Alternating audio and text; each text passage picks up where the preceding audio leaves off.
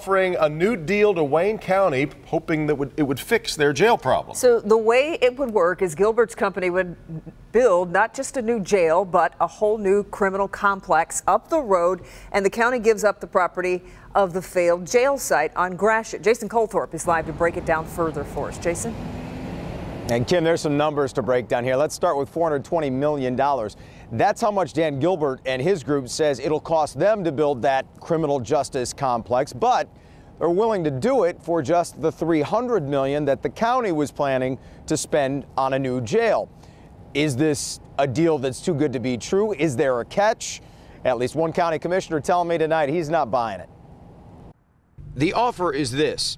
Dan Gilbert's company, Rock Ventures, will build Wayne County a new criminal justice complex, both an adult and a juvenile jail and a criminal courthouse.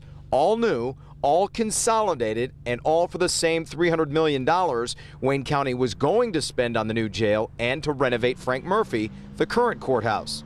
In exchange, the county would give the land on Gratiot to Gilbert and Tom Gores for a potential $1 billion development that would include a Major League Soccer stadium.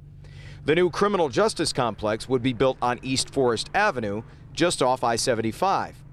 Wayne County tonight confirms to us it received a proposal as an alternative to completing the jail on Gratiot and says we will withhold further comment on the offer until we've had an opportunity to review it. But Wayne County Commissioner Ray Basham isn't withholding anything. He's against it. He tells me tonight this is not a win-win. It's a win for Dan Gilbert, but a loss for county taxpayers. He says the best thing for the county to do right now would be to finish what it started with the jail and renovating Frank Murphy. And he's confident most of the other 14 commissioners agree with him on that. Of course, we'll have to wait and see what Executive Warren Evans thinks about all of this. We expect to hear about that as Wayne County ends up looking at this deal. I do get the sense, though, that commissioners are not happy that this whole thing is playing out in the media. We're live downtown tonight. Jason Colthorpe. All right, much more in the days to come, Jason. Thank you.